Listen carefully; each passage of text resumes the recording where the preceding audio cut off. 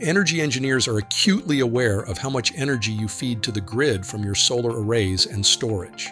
But when you release it onto the grid, do you know how much came from actual generation versus how much is coming from battery storage? Does it even matter? We think it does. For example, some states and solar entities are implementing different rates to supply stored versus renewably generated energy.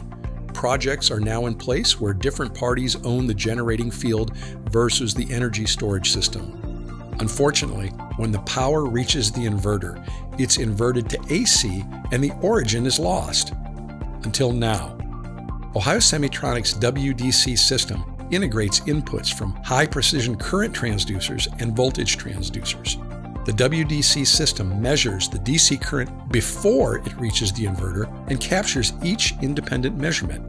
The system measures and stores energy flowing in each direction and can even deliver net energy. WDC transducers are split core and DIN mounted for easy installation. Once clamped on, WDC makes the information available to SCADA and other systems in several non-proprietary protocols. Having this data readily available to your information system can deliver a better understanding of generation and storage dynamics ahead of the inverter, determining revenue source contributions, and better capability for peak shaving and high demand challenges.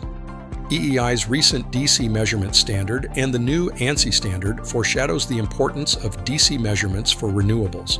The WDC system is one way to acquire more accurate understanding of renewable sources. For more insight into this, use the accuracy calculator on the OSI website. For more information or to discuss your application, contact Ohio Semitronics.